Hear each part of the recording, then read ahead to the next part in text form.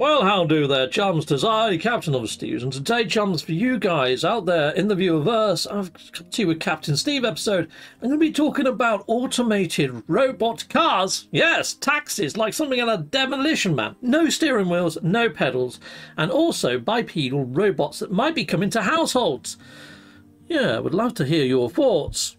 If you've already got thoughts, started typing. But here we go, we're going to jump on over to the old Tinterwebs. And I'm going to be hitting play on this video. Okay, so here we go. Let's hit play and let's watch it, people.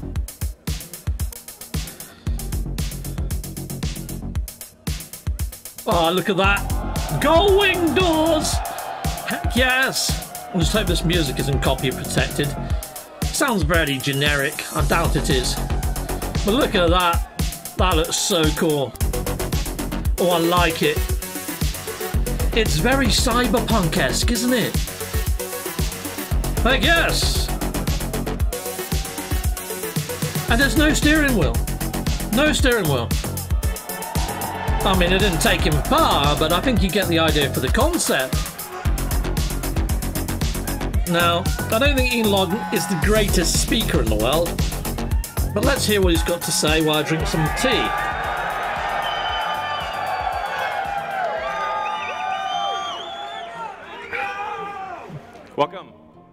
Welcome to the Wii Robot Party. Sweet! Glad to be here. Yeah.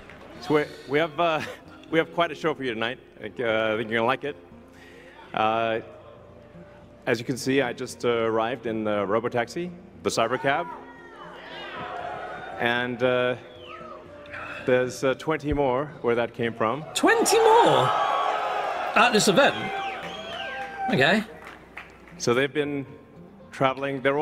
There's no people in them, as you can see. The car's just going by with no people. You're going to show us them? Okay, yeah, you are. Freaking awesome. We have 50 fully autonomous cars here tonight. So you'll see Model Ys. I like that. The cyber cab, all driverless. You'll be able to take a ride in the cyber cab. There's no steering wheel or pedals. I wonder if that's going to be the same with like commercial ones that go out to public, maybe. So I hope this goes well. I think the cost of autonomous transport will be so low that you can think of it like individualized mass transit. That's cool. The average cost of a bus per mile for a city, not the ticket price because that is subsidized, but the average price is about $1 a mile. Really? Whereas the cost of cybercab, we think probably over time, from the operating cost is probably going to be around 20 cents a mile. I suppose you need a bus driver, and fuel. Price, including taxes and everything else, probably ends up being 30 or 40 cents a mile.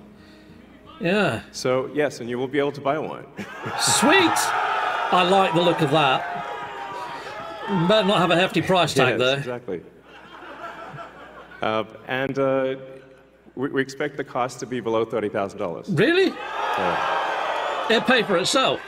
We do expect actually to start fully autonomous, unsupervised FSD in Texas and California next year. You also wanted to be on Mars by now, didn't you? That's with the Model 3 and Model Y. And then we expect to be in production with the cybercab, which is really highly optimized for autonomous transport. Okay. And probably, well, I tend to be a little optimistic with time. He knows it. Yeah. But in 2026. Okay, so, take his time span, double it. So, but it's before only a year. 2027, let me put it that way. I'm going to say before the end of 2028. When you get in, you'll see like it's really quite a wild experience to just be in a car with no steering wheel, no pedals, no controls, and it feels great. Something we're also doing is, and it's really high time we did this, is inductive charging. Okay, that's cool. The Robotaxi has no plug. It just goes over the inductive charger and charges. Love it. So, yeah. We're going to need that under our driveways, though, at home, aren't we? Oh, and also... What the fudge is that? What happens if you need a vehicle that is bigger than a Model Y. What happens if it hits a speed lump is my question. There's no ground clearance. The Robovan is, we're going to make this, and it's going to look like that. Right. You need a bit more clearance, going down mate. the streets and you see this coming towards you?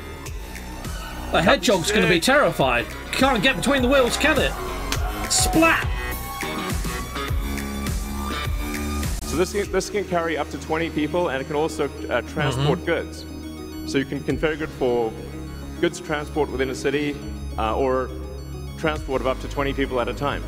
With it being that low, that's quite good for those with access issues. Is what's going to solve for high density. So if you want to take a sports team somewhere, or you're looking to really get the cost of travel down to, I don't know, 5-10 cents a mile, then you can use the Robovan. Some people call it the Robovan, but needs hydraulics to raise it when it's in motion, I think.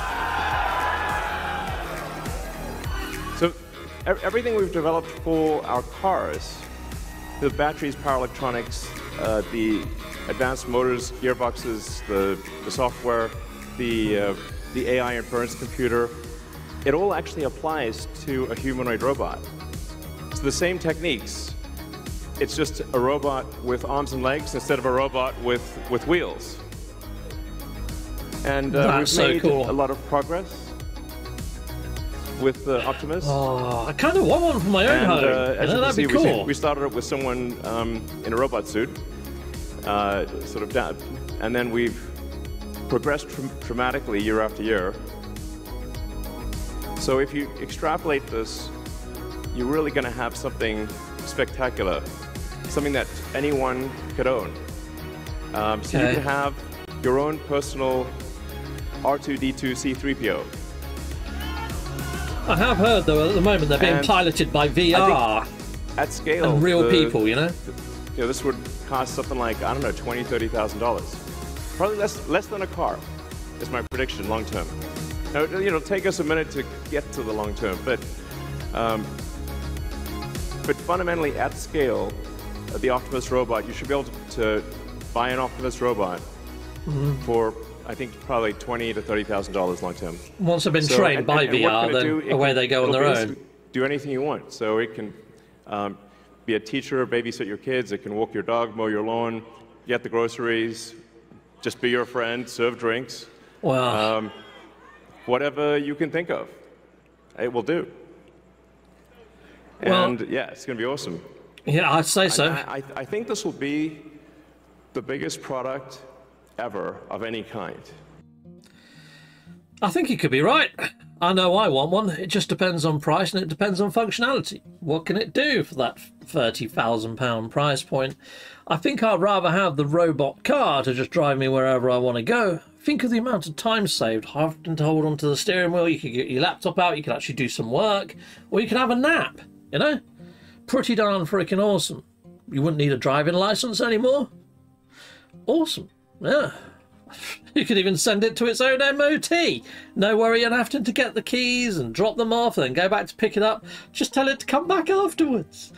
Freaking crazy stuff. The world is changing rather rapidly thanks to technologies like this. I mean, I would still like my own car that I can drive. You know, and maybe go out on weekends for a nice little drive because I like driving and I do like an engine. But all those tasks of driving to work, you know, I could actually do work on the way to work and it could just drive me to work. I could use it more as a utility than a pleasurable vehicle. And then maybe the driving that I do at weekends I'd find more enjoyable because it's different, you know? Anyway, sound off in the comments. Let me know what you think of all this. Would you want a robot in your home? Would you like an Optimus robot?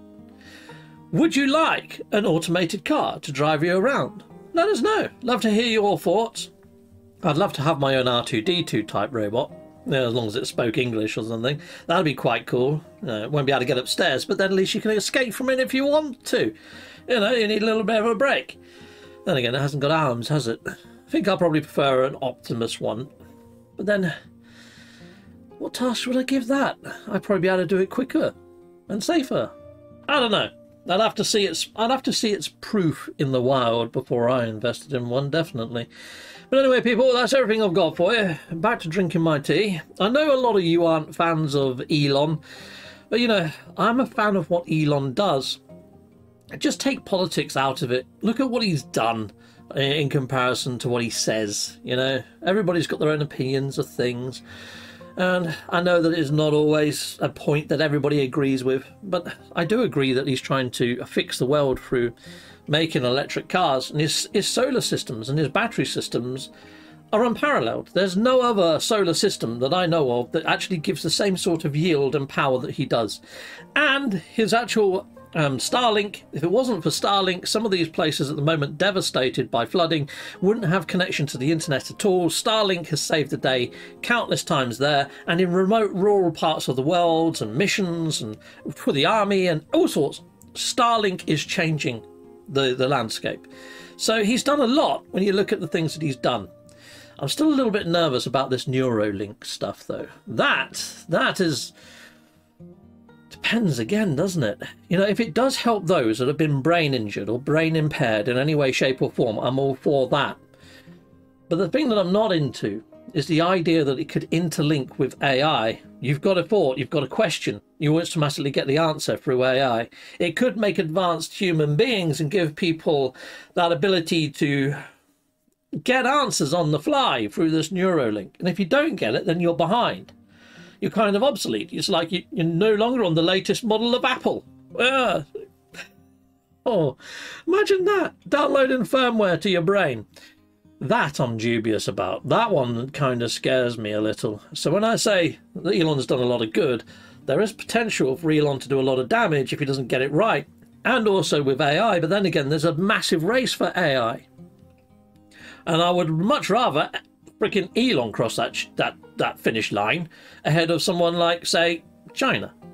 So, swings and roundabouts, people.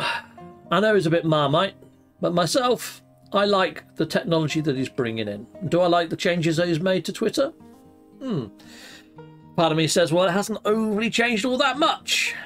Apart from transparency. We're getting to see a lot more of what went on behind the scenes, and we're getting to see how far the tentacles of control go from the powers that be. And if we didn't have Elon at the helm, we wouldn't know that, you know? So, again, it is what it is, people. Anyway, sound off in the comments on Elon. Do you like the guy? Don't like the guy. Do you like what he's brought to the world? Don't like what he's brought to the world. Do you see future issues, or do you see future issues solved? You know? It's a tricky one, isn't it? I think he's probably solved more issues than he's created for now. You know, the future can only but show us whether we're right or wrong to put trust in someone like Elon. Anyway, salute him on though. Goodbye, goodbye, and goodbye again.